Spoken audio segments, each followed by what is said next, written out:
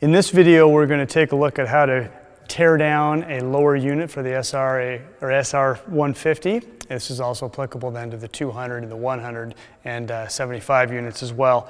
Before we do that, I want to just run through a couple simple tools we're going to need. In this case, since this lower unit is a flange lower unit, it uses cap screws. So I'm going to have my 5/16 Allen screw. If you have some of the other versions require have hex head screws in there, and in that case you'd need a socket, and that would be a 9/16 socket. We'll use those to pull these main 3 bolts out here. We'll also use a ball peen hammer. We're going to need 2 5/16 bolts, roughly about an inch. The length on these aren't so important, but you want to get at least an inch long. We're just using these as a fixture. And then I'm using the Nelson NIC NX0799 tool, which is used to take the retainer nut off. If you don't have one of these, a spanner wrench may be used. I'd like to give, I guess, a little bit of a recommendation. If you don't have one of these tools, I would consider calling a dealer and either getting one or having the dealer do the work for you. You can use a spanner wrench, but they're very difficult to do. This part that we're taking off has been torqued about 120 foot-pounds, and the spanner wrenches usually are pretty short, and it's pretty tough to generate that torque.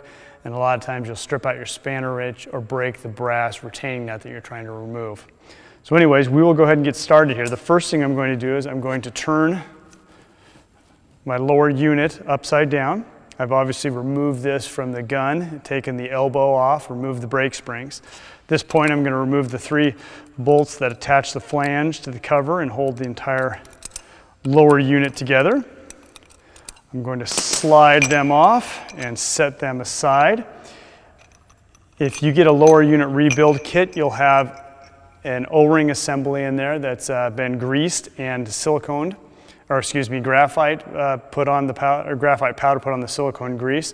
You'll want to replace that. Anytime you take this part off, I recommend replacing that O-ring. That's your main pressure seal that prevents the water from getting up into the ball bearings. So we're going to go ahead and set this aside. At this point, we want to break apart the rest of the lower unit. This here is the retainer nut. That's what this tool is going to fit into these 2 holes right here. If you're using a spanner wrench, that's where the 2 dowel pins would fit into there. In order to hold this and prevent this from rotating, in order to back that retainer nut off, we're going to use the 5/16 screws.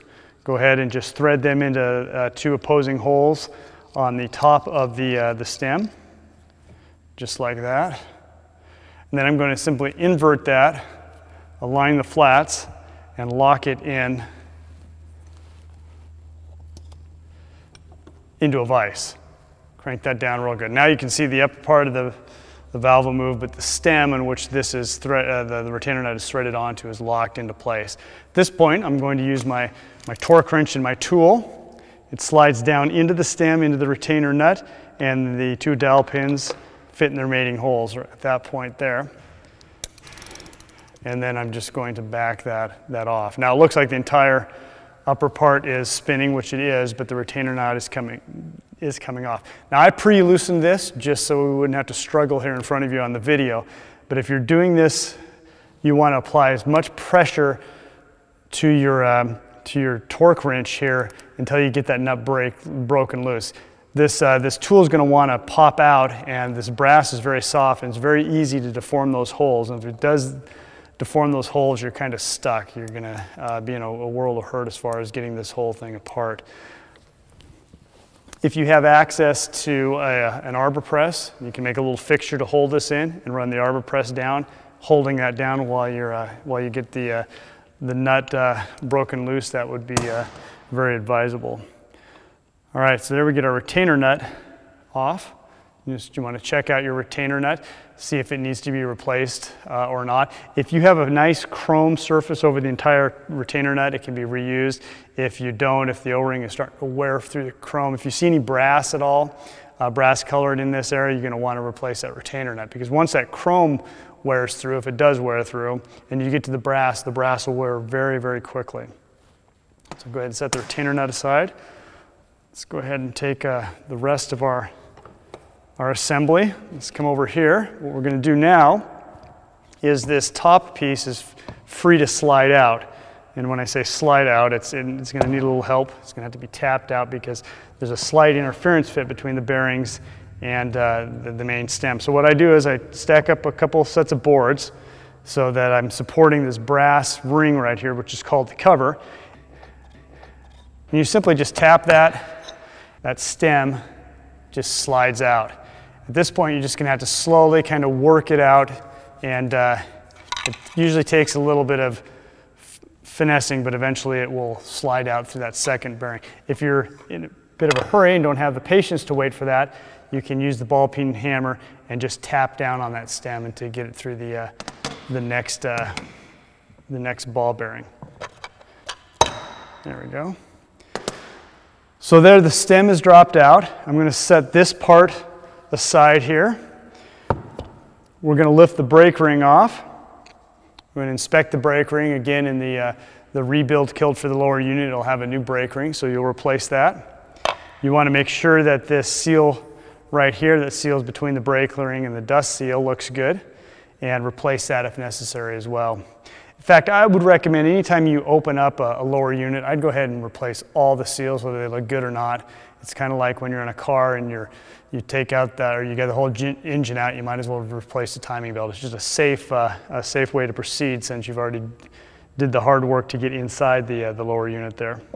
I'm going to head back to this piece here. I'm going to use my rubber mallet, and I'm going to tap on the rings of the cover right here, just while holding the housing. And it's nice and easy, just working your way around. Like I said, there we go, and that falls out. That leaves our two main bearings and exposes our seals that I'm going to remove. I'm going to remove the lower unit seal, and the upper seal is housed in the cover right here. I'm going to go ahead and pull those out as well. At this point here, you've got all the seals out that you want. You can replace the seals. I'd go ahead and clean up the parts, and then we're going to focus here on our housing.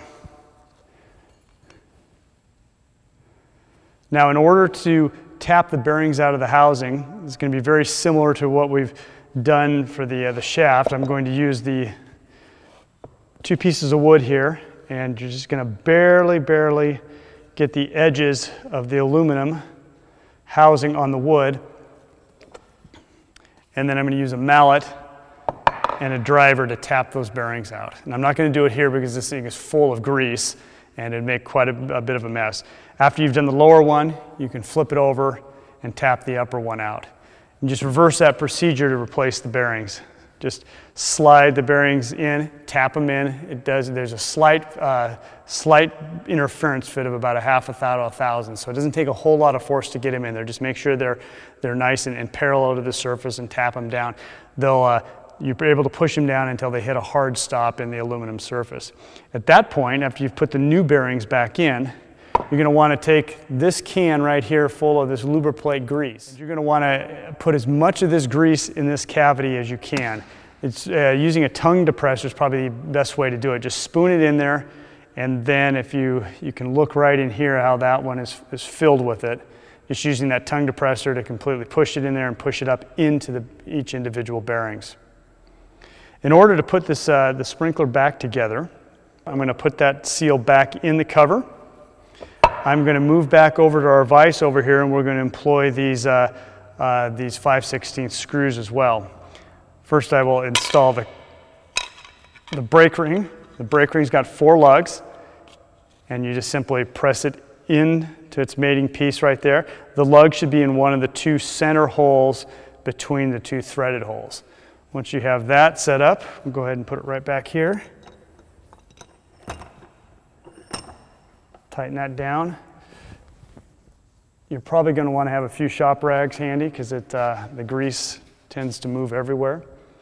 I'm now going to take the cover and I'm going to slide it right down. This upper seal has a little lip on it, and you'll have to kind of press it around its mating parts. There's a little seal ring on this piece here up at the corner, and you just kind of tuck it in there with your thumbs. It'll fit in there nicely. Make sure everything's free to move right there. Then we're going to take the lower unit with the bearings installed, and we're going to simply slide that over.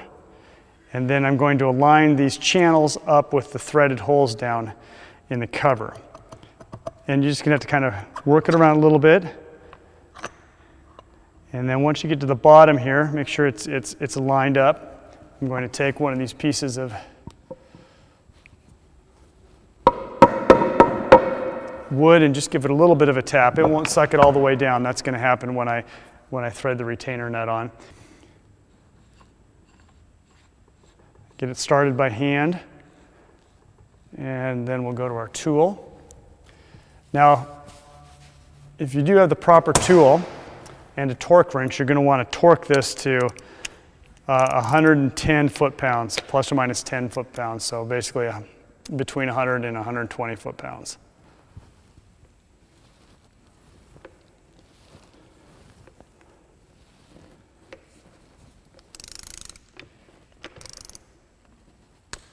There we go. And I'm going to take this seal right here. The lip is going to be facing out towards yourself. You're going to slide it over the retaining ring and press it into the housing.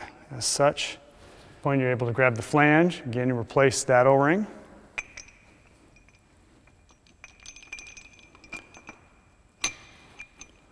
Line the bolts up with the threaded holes,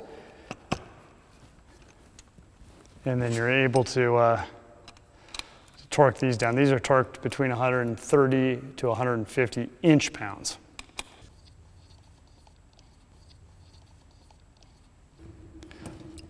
All right, so once you have these three bolts, the three draw bolts installed and torqued correctly, just verify that this rotates nice and smoothly. You can either do it this way, or you can pull this out of the vise and grab your screws up here and to make sure that the brake ring and everything moves nice and smoothly. At this point, you're going to reinstall your brake springs.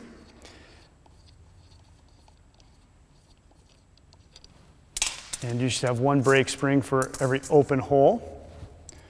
And they just nest in these open holes. The lower unit's now ready to be reinstalled on the big gun and to head back into service. And to do that, you're just going to simply reverse the process of disassembling, obviously. Put your elbow up here and run your bolts down through there. Since there's a lot of weight in that elbow, when you're reassembling, sometimes I find it's easy if you get an elbow bolt, which would be a 5/16 bolt that's substantially longer than what you'd use in surface, and just to run it down, and that'll hold everything in place. And you can run the three bolts that will be used in surface down, tighten them up, remove the long bolt, and put the